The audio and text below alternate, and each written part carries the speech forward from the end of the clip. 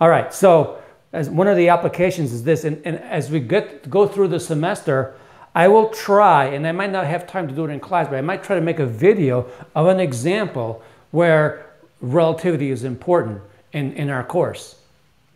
Okay, and you'll see many applications in magnetism. In fact, I won't be able to give you an example of relativity in this course until we talk about objects that are moving, charges that are moving. So when we get to relativity, whether you talk about you have two wires that carry current, there's a force between them. Really, in order for you to understand the force between them, you kind of need to know a little bit about relativity.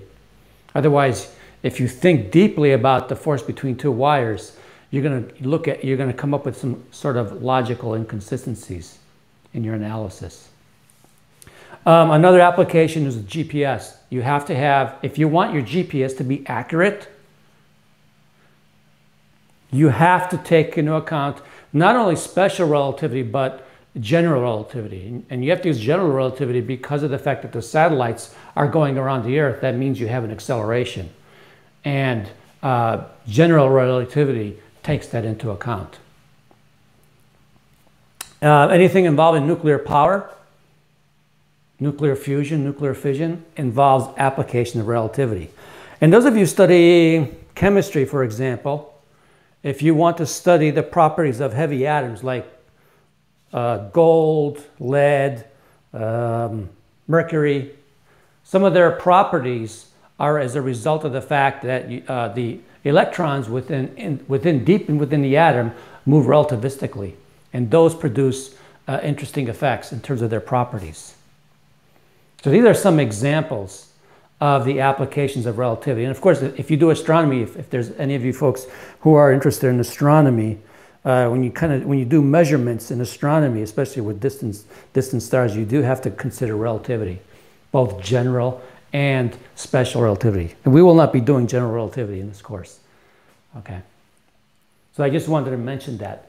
And then another thing I want to mention, I know I'm taking time out of the lecture, is the lab worksheet, because a couple of folks asked a question about the percent uncertainty, and I really should have used the term, that's my mistake, I really should have used the term relative uncertainty. So let me talk about the first problem on your air propagation on the worksheet.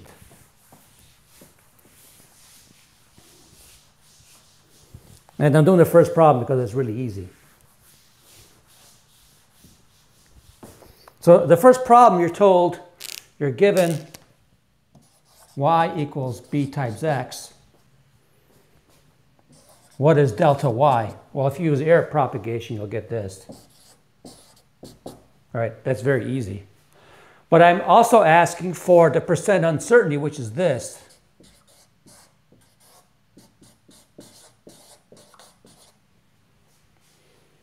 Okay, so for number one, and for all of them, you take delta y over y. Well, delta y is this. And y is b times x. The b, and I got to multiply by 100%. And so then this turns out to be delta x over x times 100%. That makes sense? Does that clarify things for some of you folks?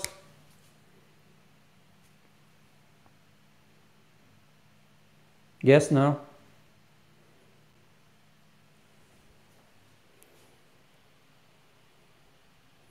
I guess no answer seems like everything's okay.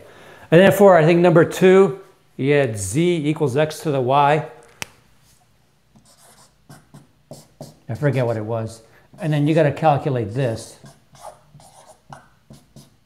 I shouldn't put the x there. So you want the expression that represents that. Are we okay?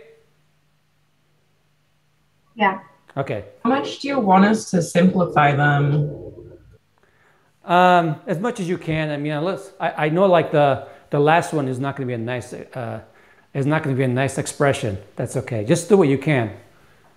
Okay, cool. Yeah, the last one was really ugly. Okay. But some of these other ones can be simplified. So yeah, go ahead and simplify them some. But yeah, not all of them can, not all of them will give you a nice expression at the end. Okay. Then the next thing I wanted to say is, I was talking about the appearance of objects and relativity, and us physicists have to be careful because we like to talk about, use the word appear, but in relativity, it's a tough thing because when you look at something in relativity, you're looking at something that's moving very fast. There's a certain period of time it takes for the light to go from the object to your eye, which is the distance you are from the object divided by the speed of light. So when we talk about, let's say, a cube going by us at a very high speed, and we talk about its appearance, we have to be careful. Because in a lot of cases, what will happen is if you do a careful analysis, you'll see that the appearance will be that the object rotated. Instead of really shortened in one direction, it'll actually look rotated to you. So we've got to be careful what they say when we say it appears to you. You should really talk about what you measure instead of what you see. Okay? And then for 50 years, for the first 50 years after the development of relativity, people really did not talk correctly about the use of this word. And then somebody wrote a paper on this topic saying, wait a minute, we got to be careful using the word appearance when we talk about relativity. Okay? So I make the mistake. Everybody makes this mistake when we say we talk about how the object appears. But we got to be very careful because really when an object like a cube goes by you at a very high speed, you'll see some rotation. The object will look rotated. I'm talking about a three-dimensional object. Okay? So and I wasn't careful with that last time. So I apologize for that. Okay, so we've talked about simultaneity. We spent quite a bit of time on that topic. And so I want to do an example. I want to talk about clocks again. And it's really a simple example. It tells you a little bit about what we observe in relativity. So let's say I have, and this is the first example we did last week. I have the rocket ship.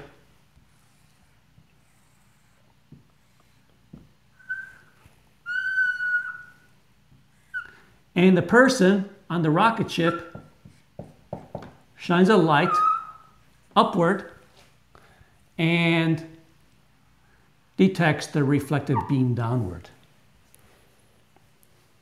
Okay. Let's say that the rocket ship is moving horizontally. Let me know if this marker's fading, so let me know if you can't see it very well, okay? This thing is going at 0.80 c, 4/5 the speed of light. Okay, and so if you calculate gamma, it ends up being 5/3. I'm not going to plug in the numbers. I think you can figure it out. Okay.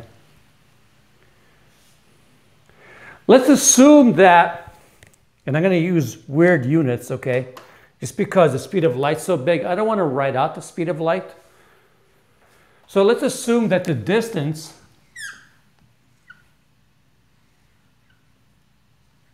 d, I'm going to use weird units, is 15 light seconds.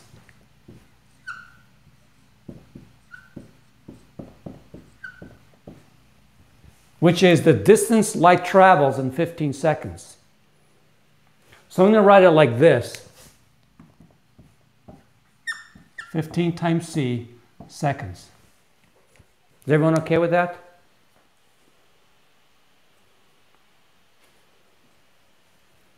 Yeah. Okay.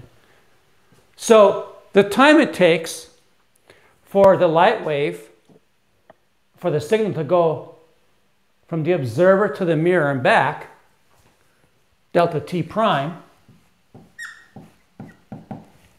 is going to be twice the distance over c, which is going to be 2 times 15 c seconds divided by the speed of light. So 2 times 15 is 30. It is delta t prime, sorry. So it takes 30 seconds for, so this is a big rocket, okay? A really, really big rocket.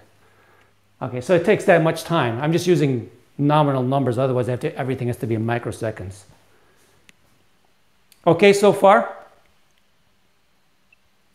Now, we observe this happening. So in the picture that you see in the slide, we're the green person. We're stationary. We're also known as the lab observer. And we see this thing go by us.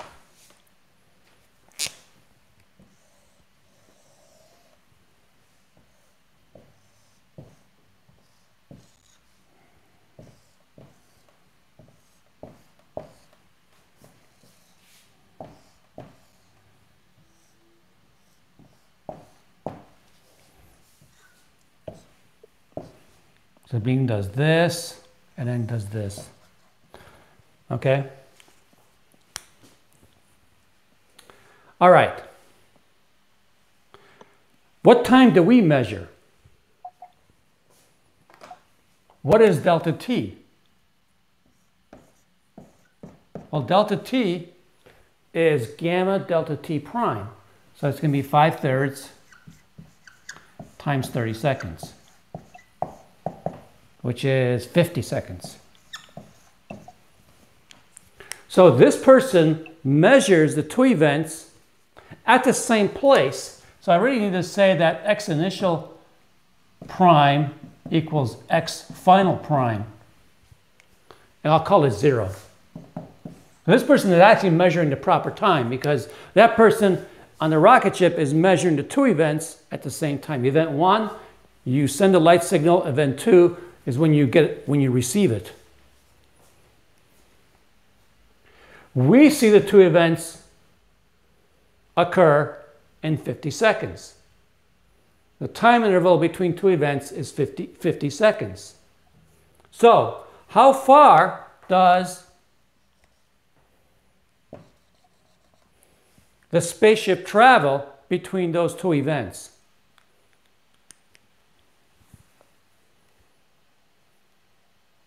Is it 50 seconds times the speed of light? Or however fast the spaceship is going, I mean? Yeah, Sorry. so this distance then is going to be the speed of the spacecraft,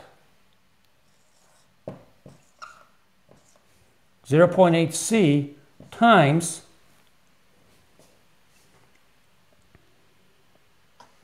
50, sorry. Oh. So it ends up being 40 times c seconds. So that's the distance between the two events. And this goes back to your question, Michaela, right? This is the same thing as what you asked before, right? Yeah, that's. So, I mean, in a sense. Why would it be? Wait, give me. If I put a mark here and a mark here. Right, no, I was looking at the wrong equation. Yeah, it is the change in time, not change in time. Okay. I mean, really, and maybe I didn't say what I said correctly, but I mean, really, if I put a ruler between those 2 points, it is the proper distance, right? Yes. Okay. Yeah, but you're just measuring the velocity times time. On the homework, it was awarded different. Okay. So that the distance between two flashes, according to us, is 40 light seconds. So let's mark these. We'll mark these two locations down. I'm going to put a clock here and a clock here in our frame. So let's say there's a clock there and a clock there. Okay. So for this person, t equals 0, send the light. T equals 30, signals received. For us, t equals 0, light sent, t equals 50, the light's received. Okay so far? Yep. Yeah. Okay, here we go. Now, according to the observer in the rocket ship, they're going to say our clock runs slow. All right, because we see each other's clocks run slow. So the observer on the spaceship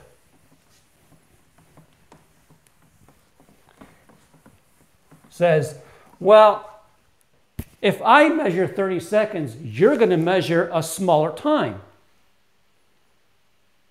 Does that make sense? Yeah. So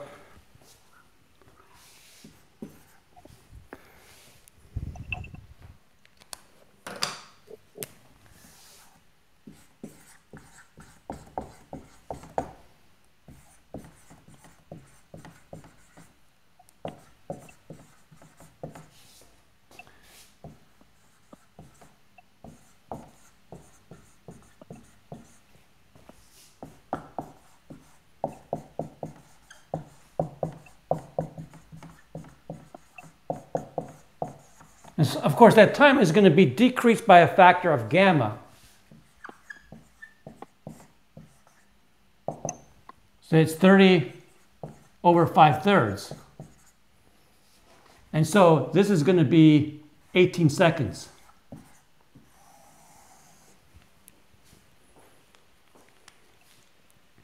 Yeah. And so what's that distance? What distance does that correspond to?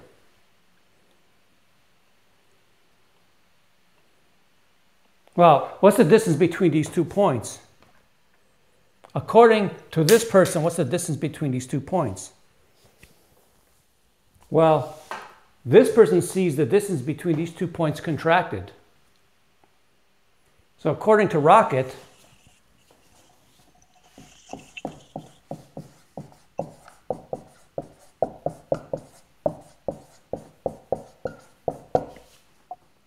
the distance AB is 40 over gamma.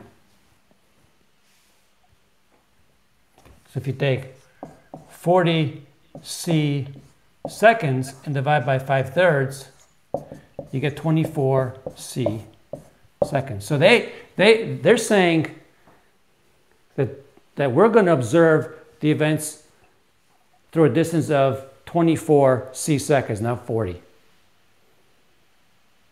Okay? Because they're going to see this distance as being shorter. So just to be clear, the proper length is going to be the one from the observer's perspective. Yeah, this is what we met. I mean, yeah. And yeah, I then mean, and you're right. You can call it a proper distance. I mean, that's how the book calls it. So yeah. Okay. Yeah, but I would also have to say, if I'd have to lay a ruler out and measure the distance of that ruler just to be careful. So let's say this clock and this clock are synchronized. Professor? Yeah. So, how is that the proper length? Because when we see the rocket going, we are not seeing point B yet, right? We are at point A and then it travels to point B.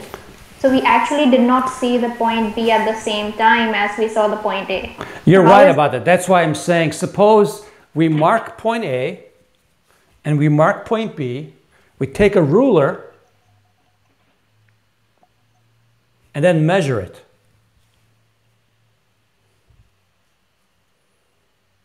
And in order for me to measure that distance, I have to measure the 2 endpoints at the same time, correct? Yeah. Okay, then in a sense I can call it the proper distance. That's why I was saying, you know, I don't want to just say the change in these 2 coordinates is just the proper distance, but I want to say that if I take a ruler and measure take a ruler and then actually make the measurement at the same time, then I can call it the proper distance. I'm just being, I mean, it might sound like semantics, but I'm just being careful. Okay. Okay. All right, so let's say there's a clock here and a clock here. And in our reference frame, we synchronize them. Okay. So that means that at t equals 0, what does this read for us? Well, it reads 0. And then at this point, when this reads 50 seconds. Correct? Mm-hmm. But this person says, the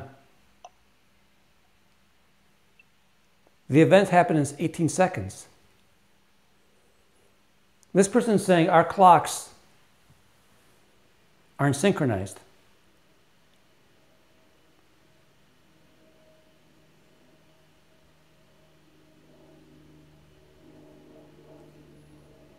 Right? If we synchronize the clocks, the person in the rocket says, no, your clocks are not synchronized because the event takes place. You observe the two events as taking place in 18 seconds.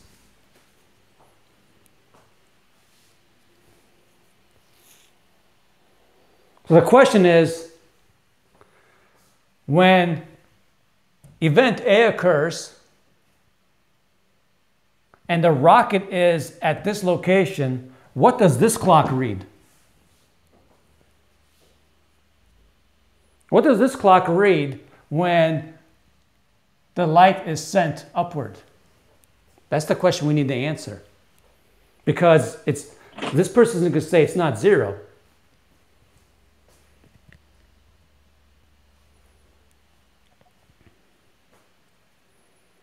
Well, in fact, we know that if two clocks are synchronized in this reference frame, this person can say our clocks are not synchronized. And we calculated an equation which will tell us how much these clocks are not going to be synchronized according to this person. And the equation that we derived last time was this.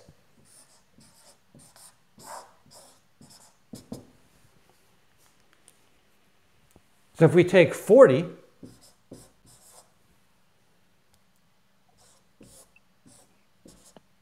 times the velocity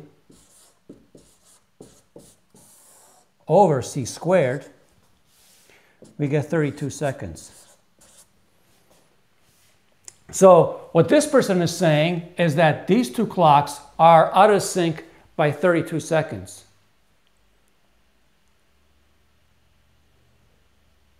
Now, if you think about it, what's the difference between this and that? What's 15 minus 18? 32. 32. So they match. Okay. What does this mean? So I drew some pictures in your notes, and I think what I'm going to do is kind of share the screen.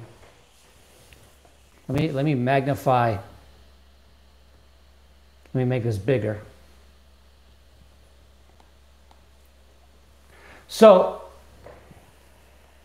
L naught is the distance between A and B as measured by L naught is the distance between A and B as measured by us.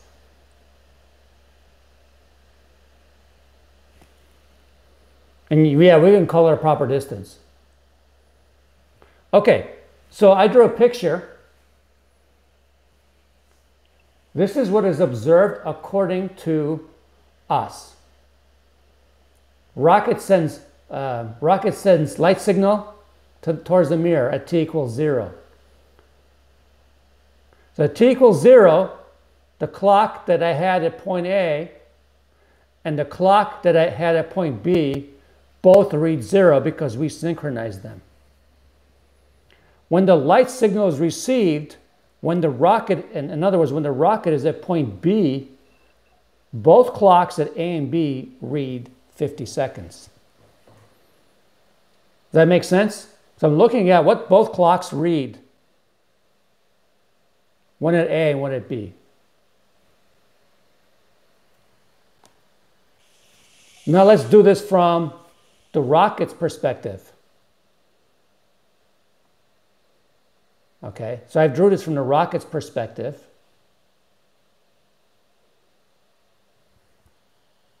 When the rocket sends the signal upward, the clock at A equals 0, but the clock at B does not. The clock at B reads 32 seconds.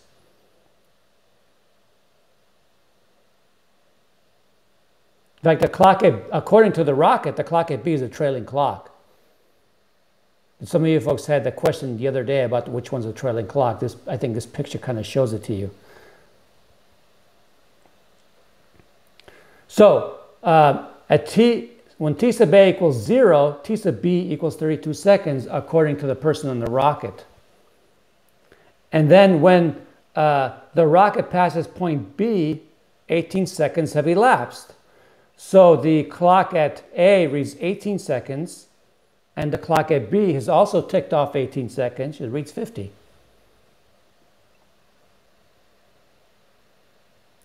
So that example kind of shows you how the lack of synchronicity between the two clocks works. Any questions?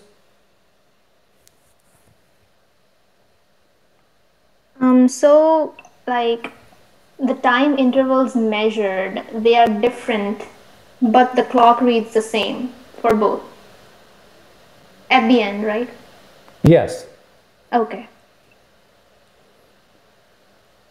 Wait, so the clock is on the rocket, or it's The clock is on the ground. These are the clocks on the ground. I mean, these are our clocks. Right. And if the rocket is saying that when at t equals 0, T sub A equals 0, or T initial prime equals 0, the clock at A reads 0, but the clock at B reads 32 seconds. So can you repeat again which one's the graph for at the top and the bottom? The graph at the top is from like the person inside the rocket? Yeah, this is viewed from the person inside the rocket. Okay. Oh, I thought you said the opposite, and I was super confused. So that doesn't make sense. Yeah, I just noticed a little mistake in the picture. The reflected wave shouldn't be in the top one. Mm-hmm. And then the bottom one should just have the reflected signal. So that's a mistake in my picture. Okay. So Vincent, what's your question? I don't know. I'm just really struggling with this. I don't know what it is. Also, what are we trying to answer with this? I'm trying to show you that even though the clocks are not synchronized, the time intervals are okay. I mean, the person on the ground, us, reads a 50-second time interval. The person in the rocket reads a 30-second time interval. But the reason why the events are you don't see the clocks being synchronized. Well, you see a 32-second difference between A and B according to the rocket. The 32 seconds that the rocket observes plus the 18 seconds they think the two events take place that we're going to measure adds up to 50. 32 plus 18 is 50, and we measure 50. The reason why they say we see 18 because the clocks are not synchronized. They say our clocks are not synchronized. So they have their own clock on the rocket, and they're looking at that. Yeah, they're looking at their clock and then using relativity. I don't want to say they're looking directly at our clock. but I got to be careful with that. But if they had something that electronically sent them the signal as to what the clocks read at the two, at A and B, they would get a signal such that at T sub A equals 0 and T sub B equals 32 when he sends the light signal. When he receives the light signal, the clock at A is 18 seconds and the clock at B is 50 seconds, according to the rocket. So to the person on the rocket, 18 seconds, they say, to us, this took 18 seconds. And to us, we say it took 50 seconds. And everything's consistent. And the reason why is because the clocks are not synchronized, according to the person on the rocket. Wait, where did we get 18 again? Well, let me go to the board here.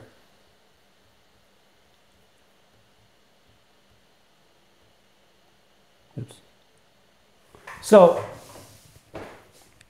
remember that the event takes 30 seconds in the rocket. Okay, and this is the proper time. So someone on the rocket says, this person says, the two events take 30 seconds. We're all in agreement with that, right? Yes. Okay, but if you're on the rocket and you see somebody go by you at this speed, you're going to say that person's clocks are slower. Remember that we both see each other's clocks as running slow. Right. Okay? So, by a factor of gamma. So you take 30 over gamma, 30 over 5/3, or 30 times 3/5, you get 18. Okay. Thank you. That's where the 18, so they think we observed the two events in 18 seconds. We observed the two events in 50 seconds. And the difference is due to the fact that the clocks are not synchronized. The clocks are off. The clock here and the clock here are off by 32 seconds, according to this person.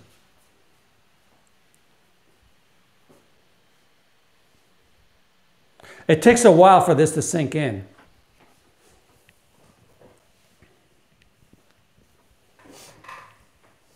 Other questions? I have a question. Sure, go ahead. So you said from the rocket observer viewpoint, why would B be considered the trailing clock whenever it is ahead of clock A by 32 seconds? Okay, so let's look at this picture. So when you look at this picture, doesn't the rocket pass clock A first and then clock B second? Yeah. So that means B is trailing, right? So it's not trailing in terms of time, like it's not behind. It's just Trailing the idea physically. that it hadn't passed it. Yeah, it's physically trailing it. Okay. It's the one that's I was behind. thinking trailing like behind. Yeah. Yeah, and when I read books, some people say the rear clock, or some people say the chasing clock. The chasing clock is kind of worse to me. I don't know.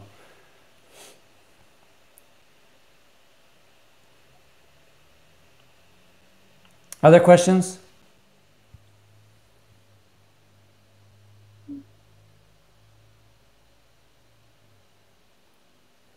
So Chase, which observer are you talking about?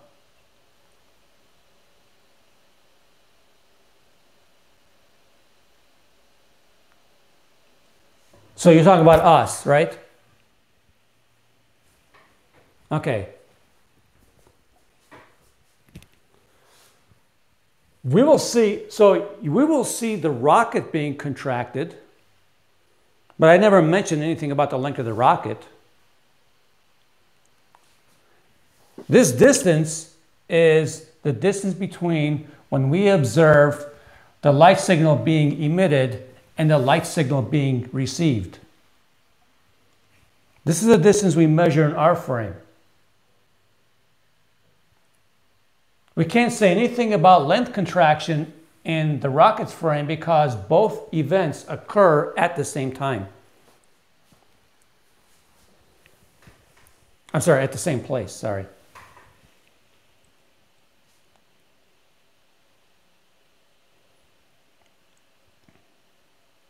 I'm just trying to alleviate some of the confusion. So go ahead and ask me questions.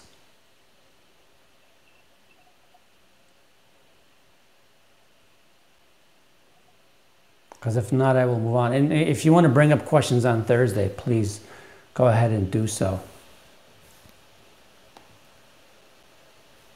So, okay, I'm going to go on then. Another, one of the, I guess they're called paradoxes. There's a lot of paradoxes that occur in this field that are confusing. This is one. It's called a twin paradox, and one can spend 2 lectures going over the different ways to resolve this paradox. I'm not going to do that. I'm going to go through this quickly. Suppose you have 2 20-year-old twins, Speedo and Goslow. You know those names from the homework. Let's say Speedo goes to a star 30 light years away. Okay. When Speedo comes back, he is 41 years old and Goslow is 84 years old.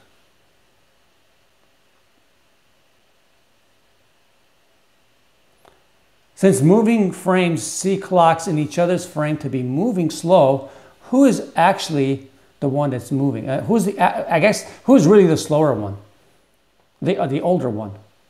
Because each person says that the other person's younger because the clocks are slow.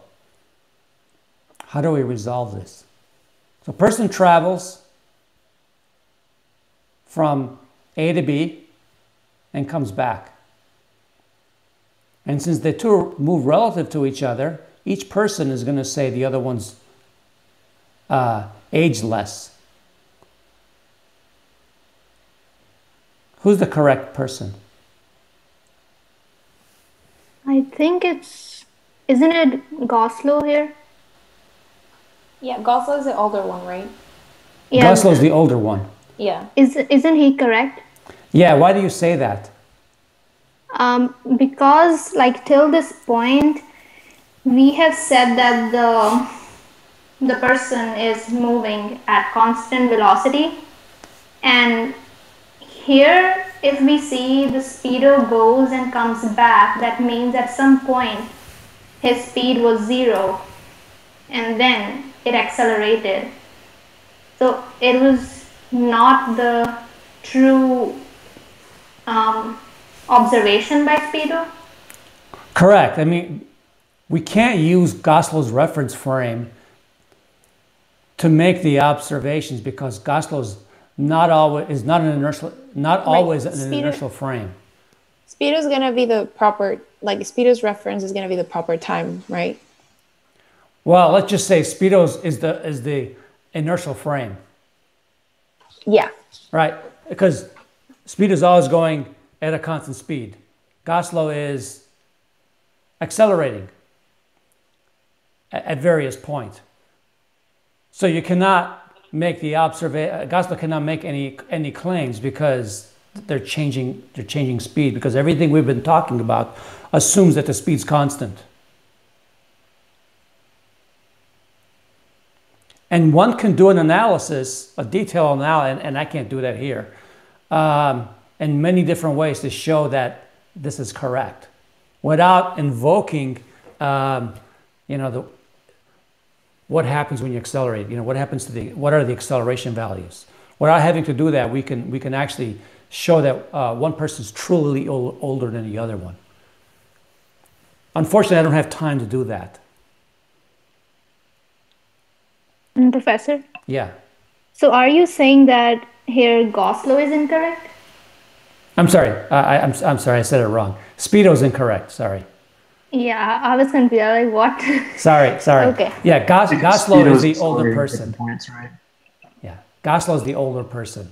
Goslow is correct. Goslow is the person who never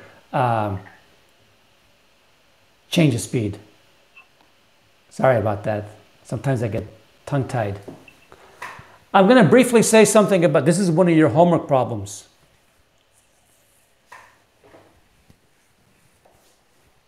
I think it's number 3.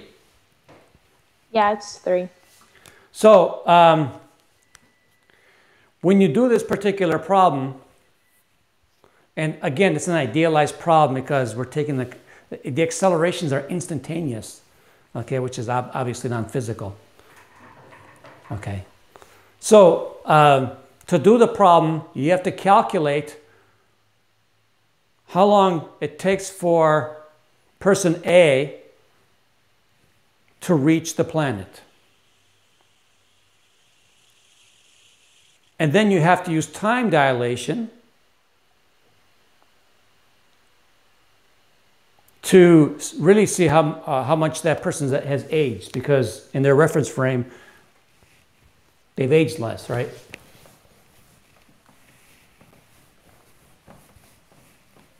So the 10 light years are like the distances according to us, right? Yes. Yeah, that distance is according to us. So you want to calculate T sub A. But then you also want to calculate T sub A over gamma. Because that's what A is going to say. That's how long he or she is aged. Okay? And then you got to do the same thing for B.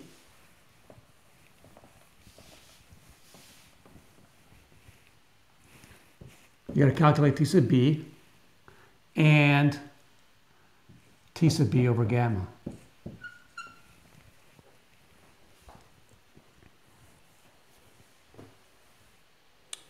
When A reaches, so when A reaches the planet,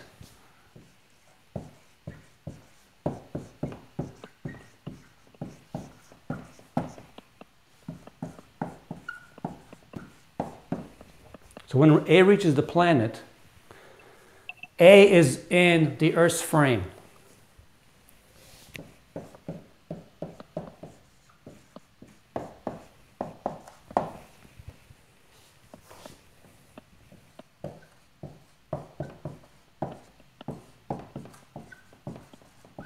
And again, we're assuming instantaneous accelerations, which is not real, right?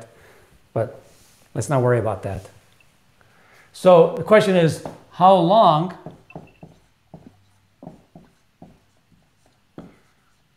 must A wait for B? Well, in the Earth's frame, it takes T sub A takes this amount of time to get there. T sub B takes this amount of time to get there. Of course, T sub B is bigger than T sub A in this problem. So you take D sub B minus T sub A is the wait time.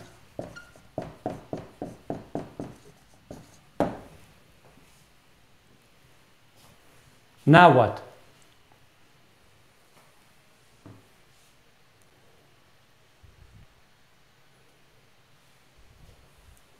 What do you do next? Do you calculate how many years passed for student A and then add that wait time to it to get their age?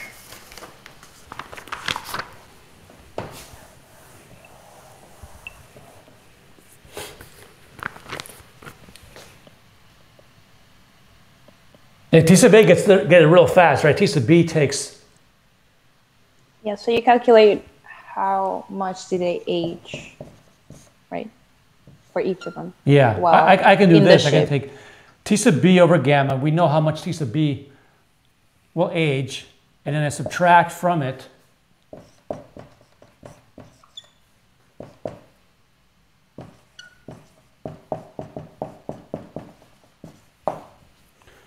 right? I mean, that's one way to think about it.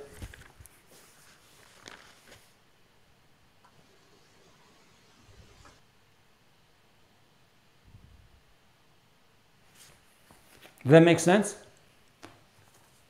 Yes. Okay. So without me going through the whole problem, I'll let you guys go through the problem in the homework.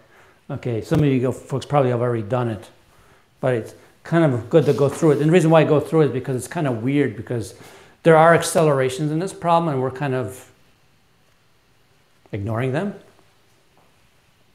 Okay.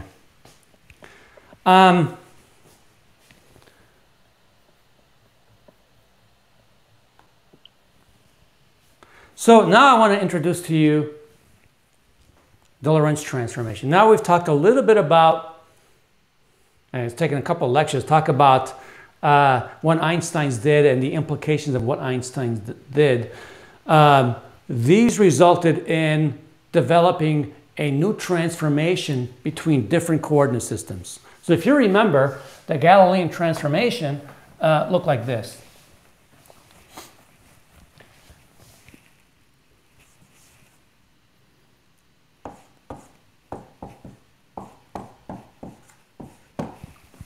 Okay, and t equals, this is the Galilean transformation.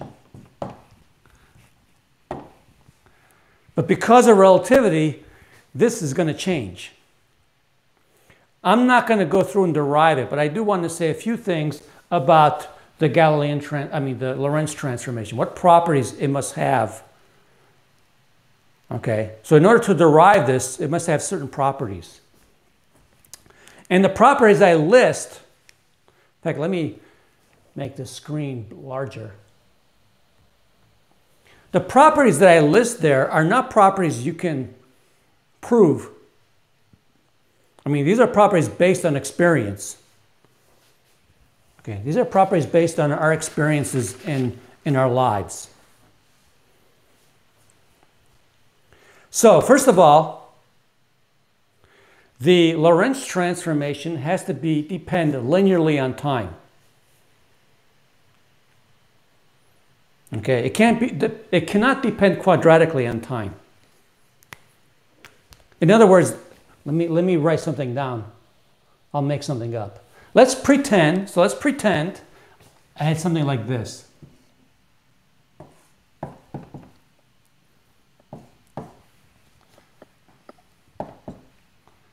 I'm going to make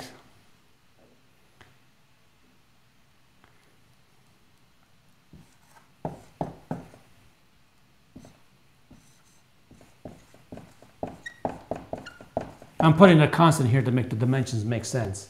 Let's say it looked like that. What would be bad about it?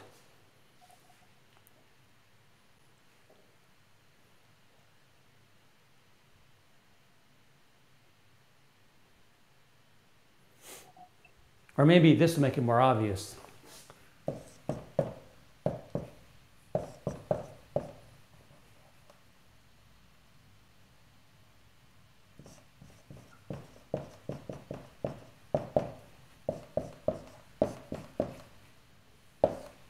What would be bad about that? Well, if I solve this for t squared, how many answers do I get? If I invert this equation and solve for t squared, how many answers do I get? Two. So that means that an event at a location and place can happen at two different times. The same event, it wouldn't make sense. You can't have something happen twice, or you can have something happen before the cause. Or you can have an event that's going at a constant velocity in one frame, but accelerating in another frame. You'll have non-physical, bizarre things happening. And so we expect the transformation to be linear. We also expect to obey causality, which means cause produces an effect. Okay. In other words, if I push an object, I should expect it to see it accelerate. You don't see the opposite happen where it's accelerating before the force is applied. Okay. So we also have to assume space and time are homogeneous. The results of an experiment don't depend on where and when it's carried out. And there's also no preferred direction to carry out an experiment. Okay. Because none of these can really be proved, they're just based on experience.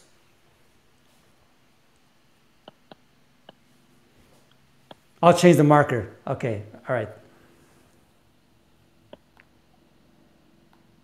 So, I'm writing down the Lorentz transformations. There they are. I'm not deriving them. So let me say what they are, what they mean, etc.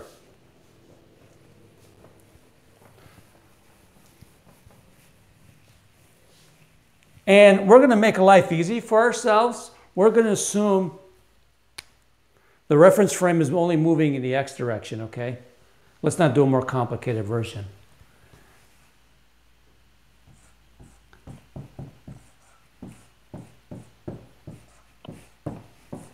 This is the Lorentz transformation for the x coordinates.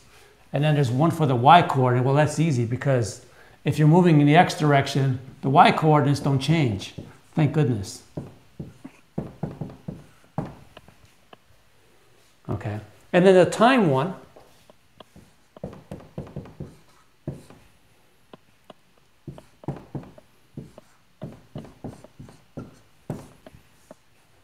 And remember gamma is 1 over the square root of 1 minus v squared over c squared. And you guys see that one, this marker okay? Yes, thanks. So I'm not deriving this for you. This probably didn't show up very well.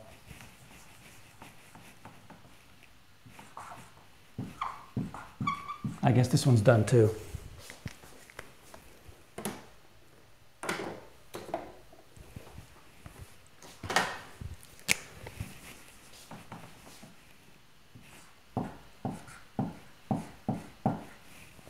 Okay. What happens when v is very small? What's this equal to when v is very small? 1. 1. This is 1. And so what do we end up getting when v is small? The The Galilean. Galilean. Yeah, you get the Galilean transformation. And when v is small here, this term is 0, that term is 1. You get t equals t prime. So really, Einstein had great insight saying, yeah, maybe the Galilean transformation is approximately correct. And these are correct. These are actually not super hard to derive. They're just a lot of algebra, which I don't want to get into. Okay. So what does this represent? If you have a clock, if you have clocks, let's say at x sub 1, this will tell you what the moving frame will see, or I'm sorry, this will tell you what the moving frame will measure when the clock at x1 equals t1. Okay, I'll say that again. This equation, if you're moving, will tell you what the time is at x1 when the clock at x1 reaches t1.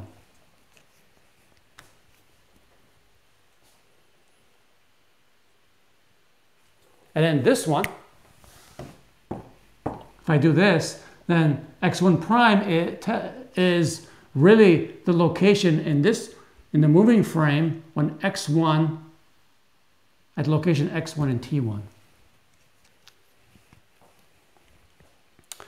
And then if you want to go from the prime frame to the unprime frame, and all you got to do is change this minus to a plus.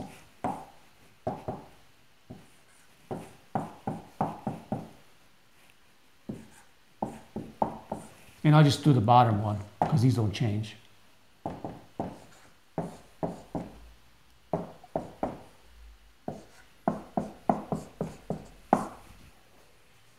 Okay. What about velocity? Well, to actually, you can actually derive the velocity transformation because u prime of x is going to be dx prime over dt prime. And so you can take this expression, you can take differentials all the way through.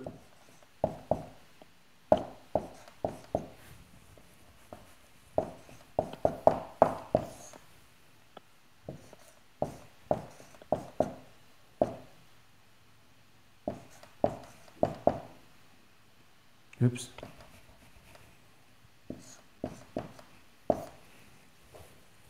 And you can simplify it. And if you actually go through the algebra, you get these as the velocity transformations. So I guess I should write, I'm going to write some of these down.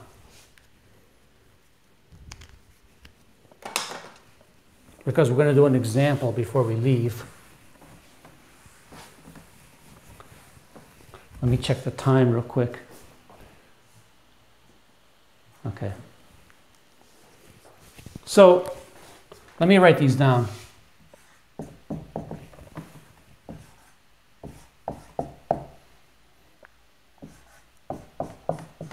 Wait, so it's stationary looking at a moving thing, and then moving looking at a the prime is stationary, the prime is moving, sorry.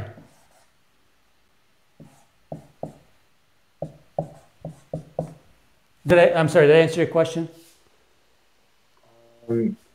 Yeah, so the ones on the right on the slide are if you're moving along with the object that's moving. No, this is, so let's say,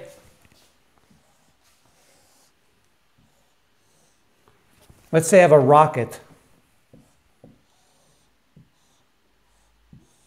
moving with speed v, and I throw something in the rocket that way. U prime x. U prime x is the velocity of the object relative to the rocket. V is the velocity of the rocket, or the velocity of the reference frame, and this is us. So this is the first equation that you see under,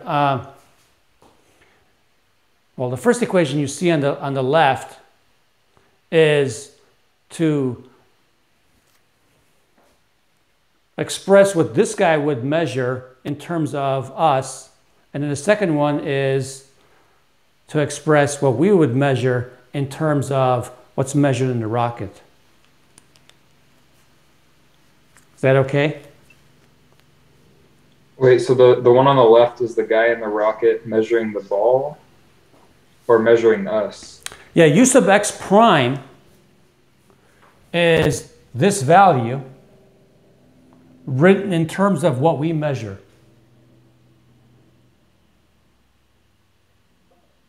Remember,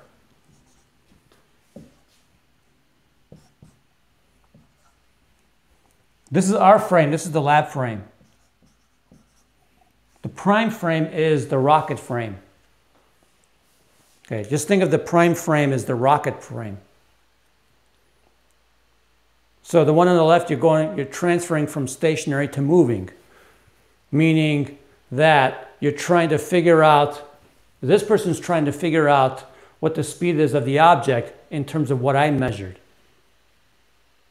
The ones on the right represent what I'm going to calculate the speed of the object in terms of what someone on the rocket measures.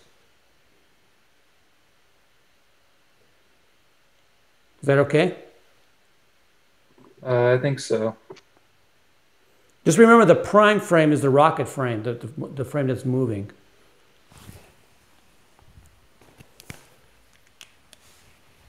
So the prime equations are just telling what the velocity's value would be in that frame. I'm sorry, say that again.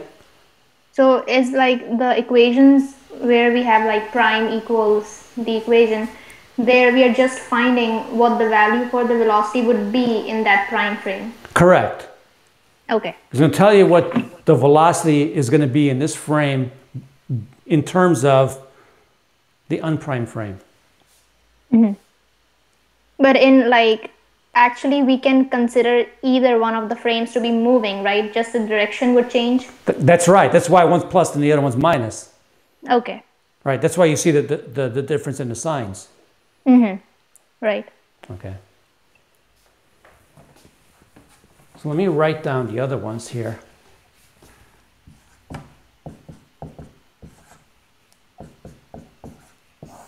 And I'm really going to be concerned with this one. I'm not going to, we don't do it too many problems with y, and I know there's a quick quiz one where you have to look at the one in the y direction in the book. Okay.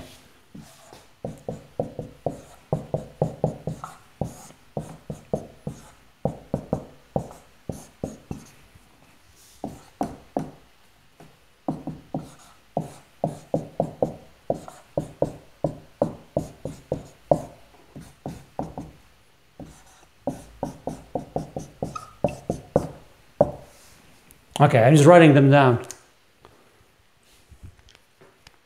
Okay, so like problem number 4 in the homework, if I remember correctly, you can just solve with the Lorentz transformation. You're going to have to use 2 of them. That's one way to solve them.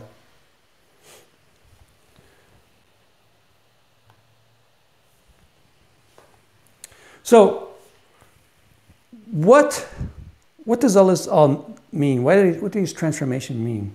What do they imply? And I'm just stating your results. I'm not going to prove things here. So the transformations, they imply that 2 inertial frames will disagree about the distance between 2 points. They will disagree about the time interval between 2 events. They will disagree about the acceleration of an object.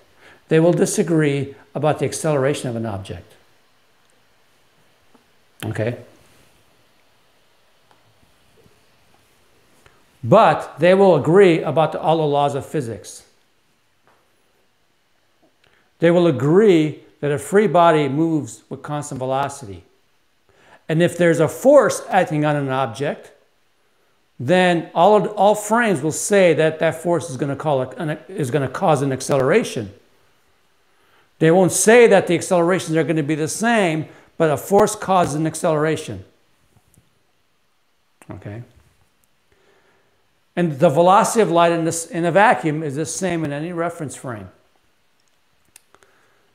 And that quantity that you see there, x squared plus y squared plus z squared minus c delta t squared, is the same in all reference frames.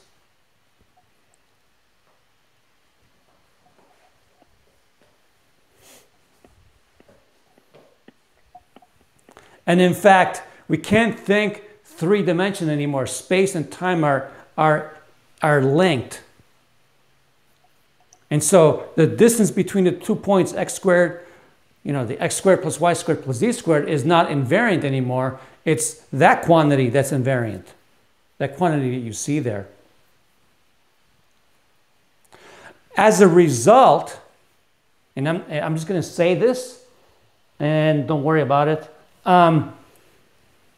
We don't use vectors with 3 coordinates in relativity. We use vectors with 4 coordinates in relativity because vectors with 4 coordinates in relativity can be written in such a way that they are invariant. They have the same. They have the same value in all different Lorentz frames. Okay. So if you do a Lorentz transformation on these vectors that have 4 components, they're going to have the properties that are going to be invariant in all reference frame. So distance in relativity actually has a time component to it. Okay. So that's some of the consequences of this. So I want to do the light clock example.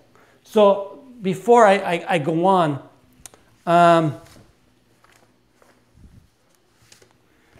let me show you these examples. This example, these 2 examples, and this one. So I still got to make a video for this. But I've created a bunch of videos because I know I'm not going to have time to do them in class. So I have like 4 of these examples. Like the examples after this one, I have videos for all of them. And so I would like for you to watch them.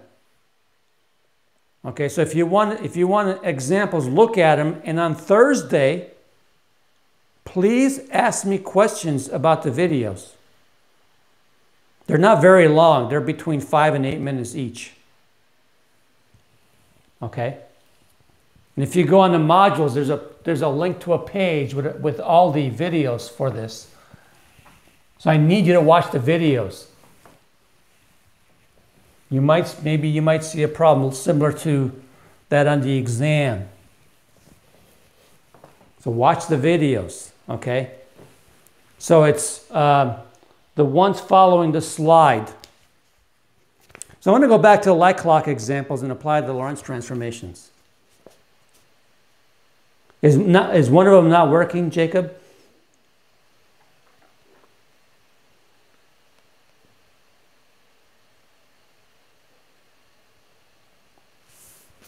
Okay, I'll double check. So this one was not available. Okay, I'll double check because I thought I made them. I'll make sure that they're okay. Okay, I'll fix that. Thank you.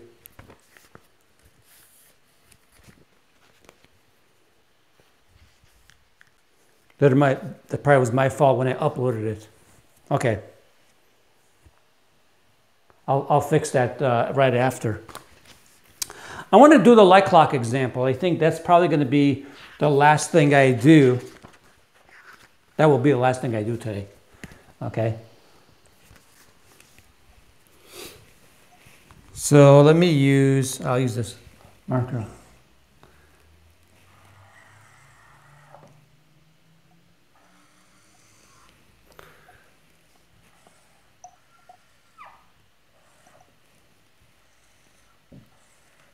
Okay, so here's the mirror, and the light is sent this way. This is point A. This is point B. I'll call this X initial. I will call this X final. And again, if you remember, T was equal to 2 times 15 C seconds over C, or delta T prime, sorry.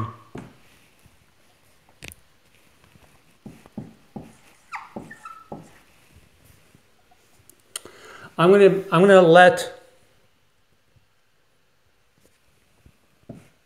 X initial prime equals X final prime because the two events are going to happen at the same place.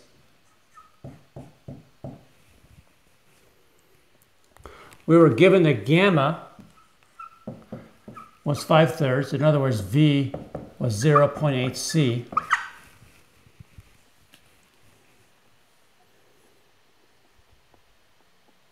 And B is the location of the second clock. This is where the light returns to the observer. So there's a clock here, and there's a clock here.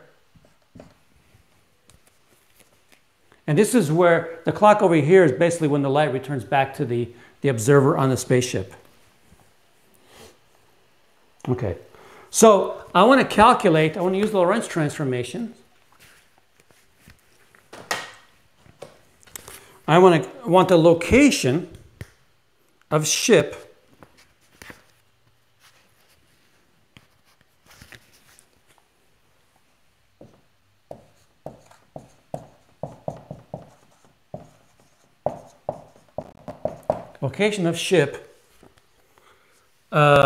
according to X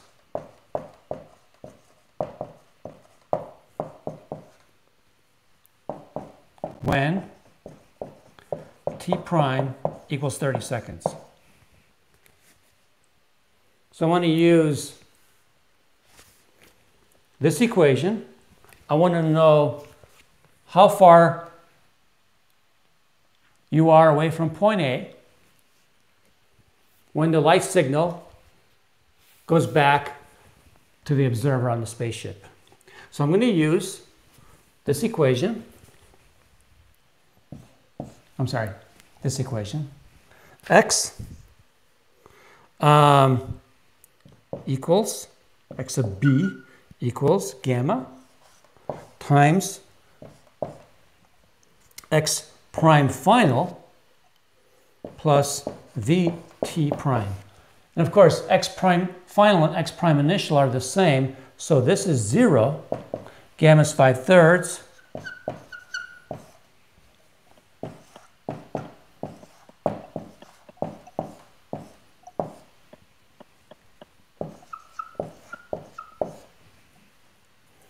Point 0.8 times 30 is 24. 24 times 5/3 is 40. So if this is x equals 0, this is, or x of b or x final, is going to be 40 c seconds. So I'll call this x final or x of b, no prime. So I use the Lorentz transformation to just show you how that works.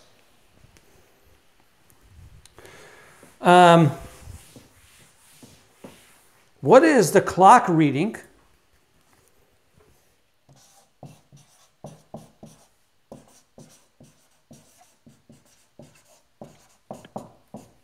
at B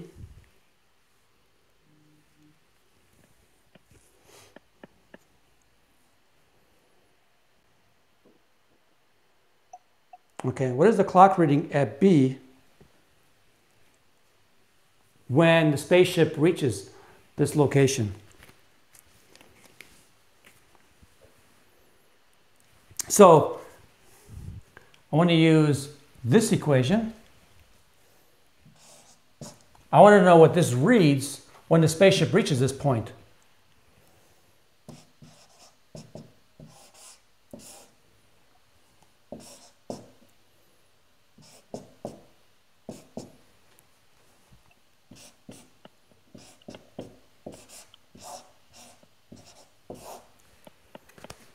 So what's T prime final? Well, if you shine the light here at T initial prime equals 0 and delta T is 30 seconds, then T final prime has to be 30 seconds because 30 minus 0 is 30.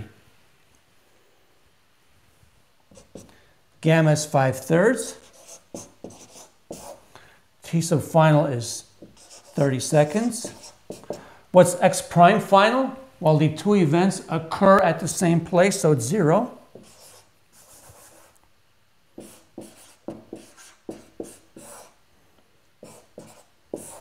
Thirty times 5/3 is 50 seconds.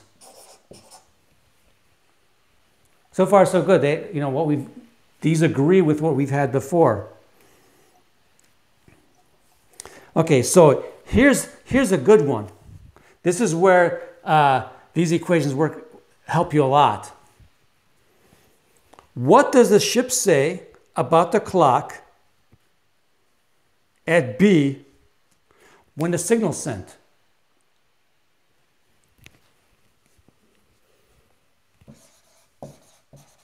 What is T sub B when signal is sent?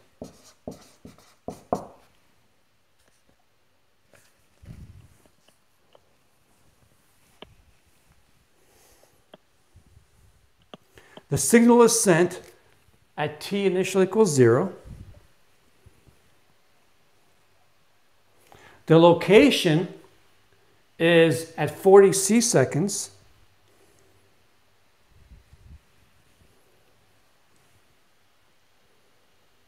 So I need an equation that has this in it and this in it. Right? I need an equation that has this in it and this in it. I'm actually going to use that one. When T initial prime equals 0, we want to know what the clock at B reads.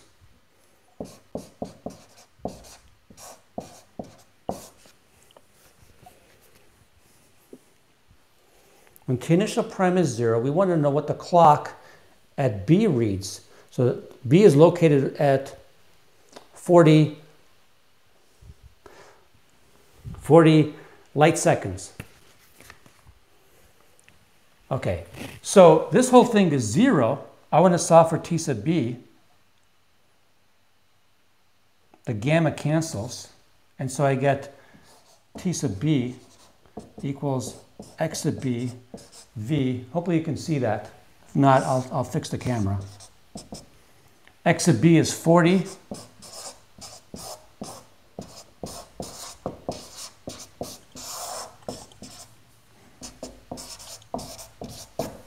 And we get 32 seconds.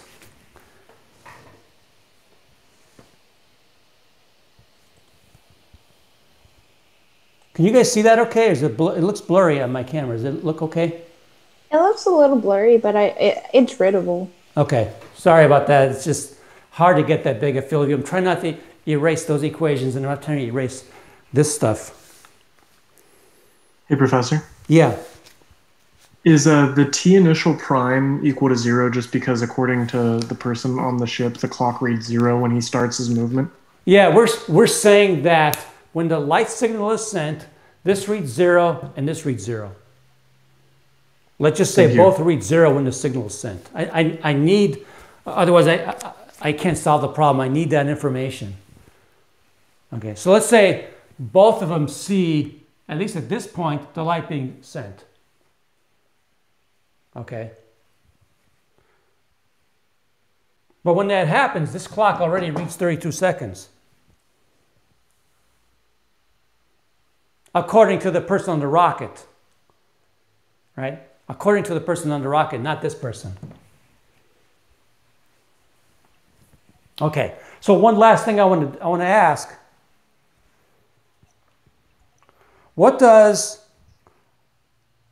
the rocket observer say about the clock at A when T prime equals 30 seconds? And I'm going to have to erase things because I don't want to, I'm running out of space.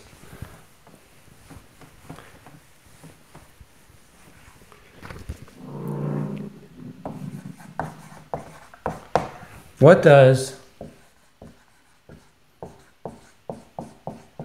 rocket say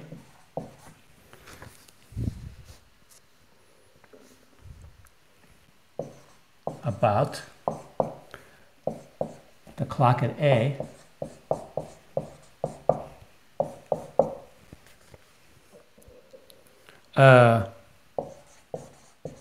when T prime equals 30 seconds?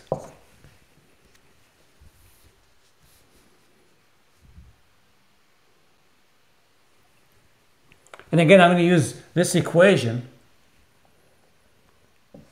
T final prime is equal to gamma T sub A, and this is T sub A final. Give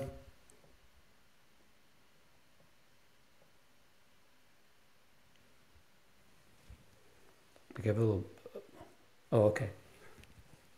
Plus V x final prime over C squared. What's this value? What's x final prime? 0. 0.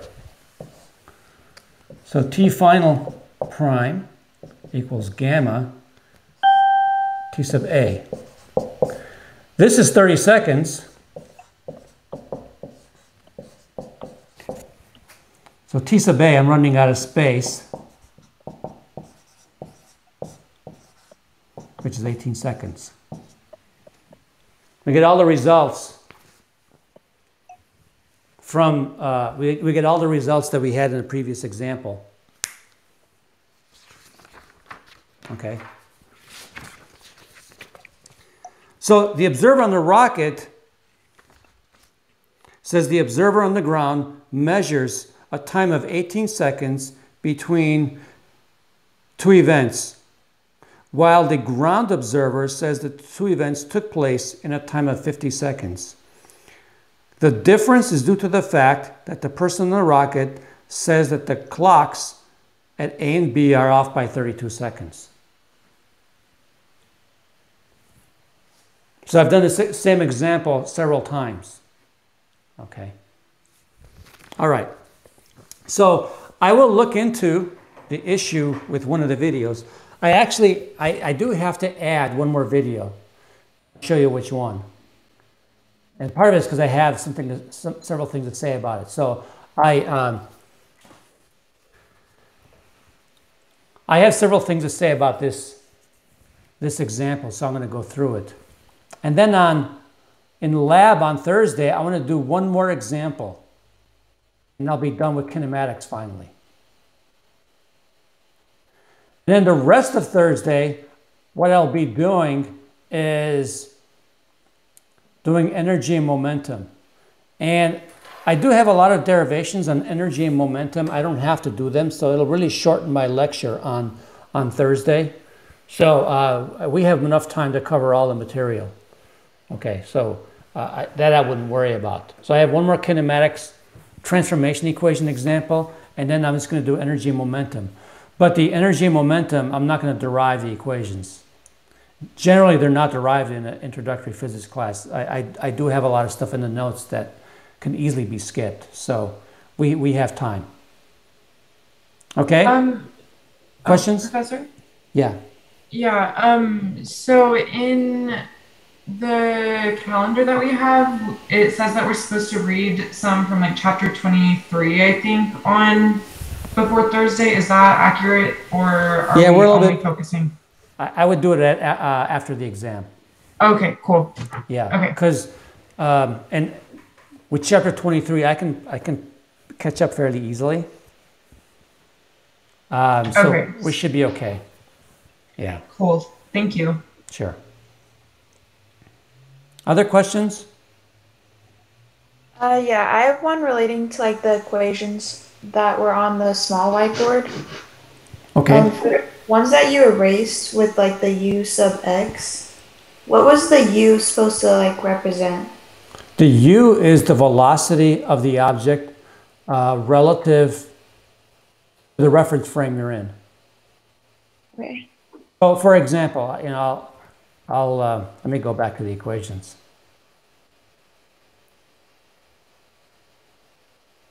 So I'll draw the rocket example, etc.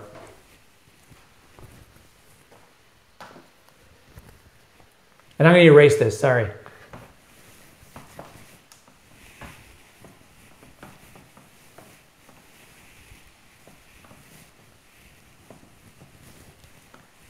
And in fact, I'll do something maybe a little bit more tangible. Suppose you're in a car, or you're in a bus, and you're in a super fast bus. Okay. So here's it's a big bus.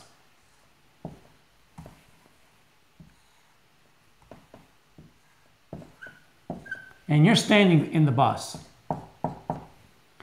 and you throw a ball horizontally. I'm going to call that velocity u sub x prime. Okay? The velocity of the bus I'll write as v, and I'm going to call this the prime frame.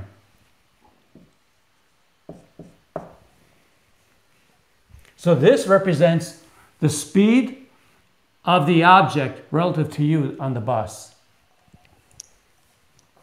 I'm watching the bus going to the right. I'm just sitting there.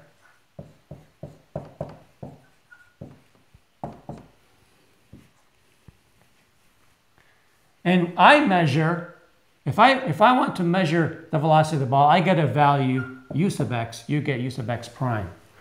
This is the velocity relative to my frame. This is the velocity of the ball relative to my frame.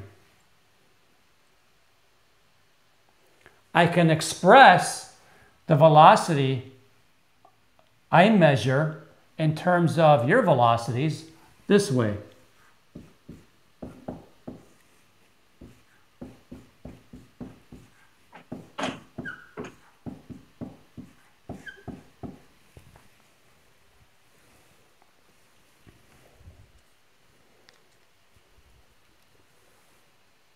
Is that okay? Yeah, that makes sense. Thank you. Okay. So I mean, let's make. I mean, if this denominator here is really small, if you threw the ball at 30 miles per hour to the right, and the bus, so U prime is 30 miles per hour, and the bus is going at 40 miles per hour, then what I would measure is 40 plus 30 is 70. Right?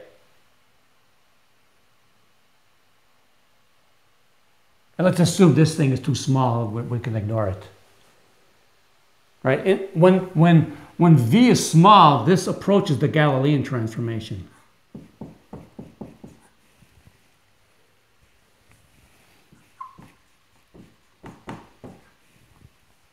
This will approach the Galilean transformation when the bus is not moving very fast. So if the bus is going at 40 miles per hour and you throw the ball at 30 miles per hour relative to the bus, then I'm going to measure 70.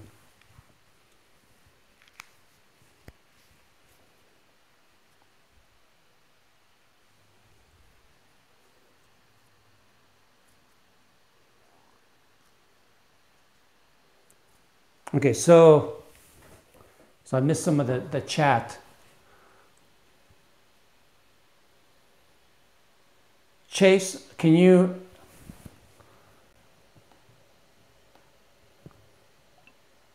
trying to see what you were saying?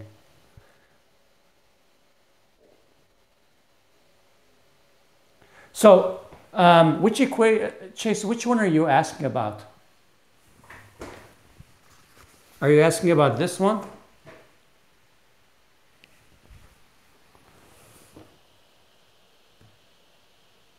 Okay. So I'm asking, what does the rocket say? I spelled about wrong. About this clock. I erased the picture.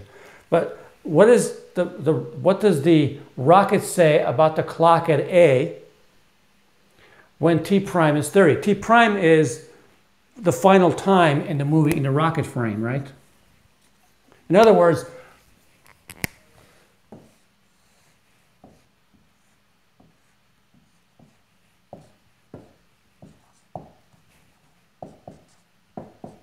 when the rocket is here, what does this clock read? So I need to know T final prime. I need to know T final prime.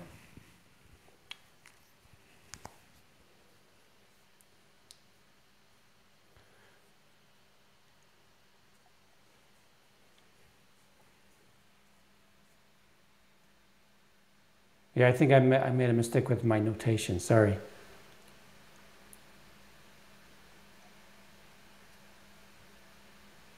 Professor? Yeah. In this equation, shouldn't, like, in place of x sub f prime, shouldn't it be x initial? Yeah, you're right. Because if we look at the original equation, yeah, you're right. In the original equation. Yeah, I messed up. I copied it wrong. Sorry. You're right. It's x initial, which is 0 anyway, right? Yeah. Okay. Does that answer your question, Chase? Okay, sorry about that. That's my bad. Okay.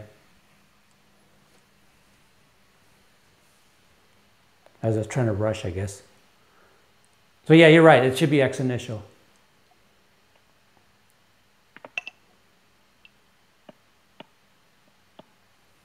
Damien, you had the same question?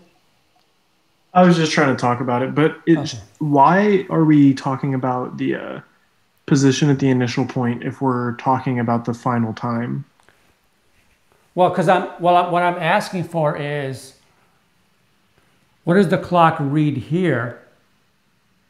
What does the clock read at this location when this reads 30 seconds?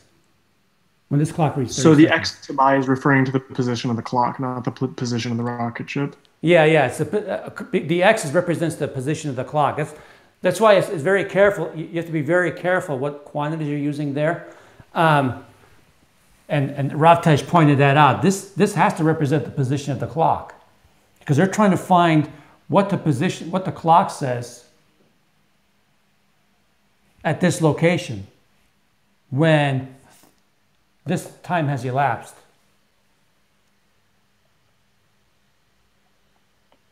Because remember, this clock is in the same location in the prime frame, right?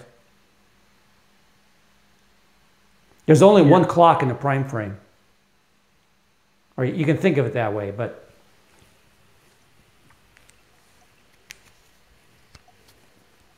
if there's two clocks there in the same location.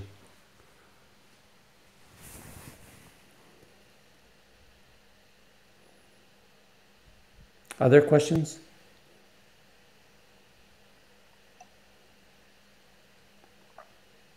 I have a question. Okay. So, when we look at a problem, like, can you just like go over the signs which we would see that, okay, here we need to use the Lorentz transformation, and if there's a question, we can say, okay, this is just a time dilation question, or this is just a length contraction question. Or like, how can we look at a question and say this is the Lorentz transformation question? I mean, you can do all the problems with the Lorentz transformation, right? Yeah, like other are just special cases for it. Well, if two events, right? If you're using time dilation or length contraction, so if you're using time dilation, that means in one of the frames, the two events have to be measured at the same time, at the same place. If you're using length contraction, then the measurement has to, the measurement of the endpoints of the object have to occur at the same time. Mm-hmm. That's the only thing, that's the only giveaway you can use. But you can always use the Lorentz transformation for any problem. In fact, that problem number 4 that you guys are talking about, I just use Lorentz transformations and solve them. Yeah, me and Michaela were talking about that question before, and I told her that I did ask you that same question, and you said that it could be done using Lorentz transformation. Yeah, I kind of wanted to do it that way. I mean, because you can. Yeah. Yeah, but I did it the other, like, I did it the other way, and it was still not bad. Like, the math or anything, it wasn't too bad. Yeah, and that's fine to do it the other way.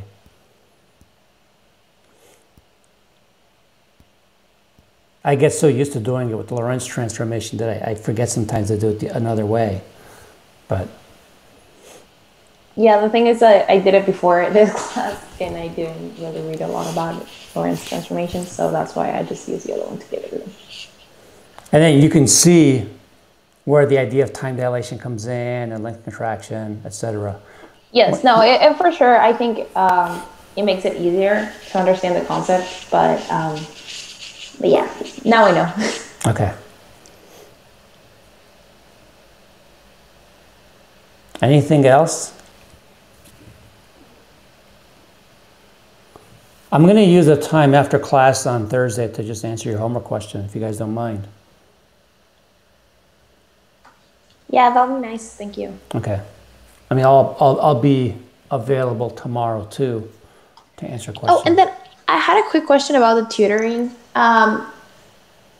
So it's from Monday to Friday, right?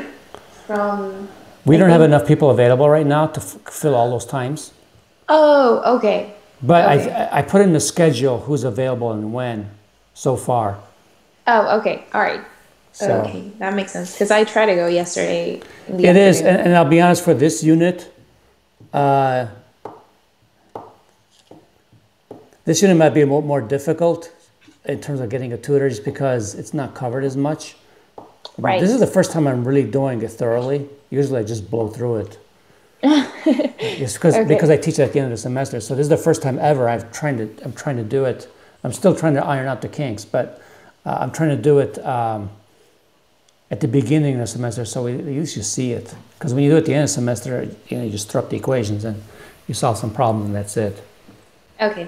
All right. Yeah, I was just wondering because I went yesterday and there was snow in there and I was a little confused, but I didn't check out the schedule. Sorry. Yeah, problem has been availability of students to help tutor. When we get to the next unit, it'll be a little bit easier because we'll have more people who've had 210, and who study Coulomb's law and not blown through relativity. That should be a little bit easier. All right. Okay. Yeah. Thank you. Sure. So are we not going to be doing relativity as much later on in the semester? Or are we going to keep using this throughout? I'm going to try to find examples during the semester. I might not present them in class. I might make a video of them just so you see it. I mean, I'm not going to give you problems involving relativity on exams for the other chapters, but I do want you to kind of see it. I might ask a conceptual questions as to try to explain something later on, but I'm not going to have you do a problem because actually the problems become kind of hard. I mean, the math becomes nasty at some point.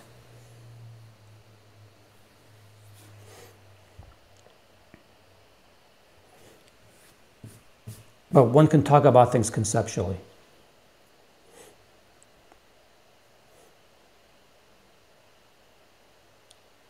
Anything else?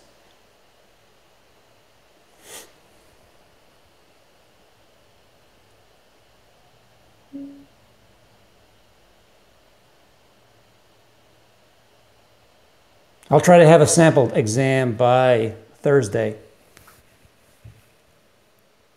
Okay. Otherwise, then, I guess we're done. We're a little bit over, aren't we? Yeah. Okay. And that's fine. I don't mind if you don't mind. So it's easier to do this when it's online, I guess, staying over. I can't do it when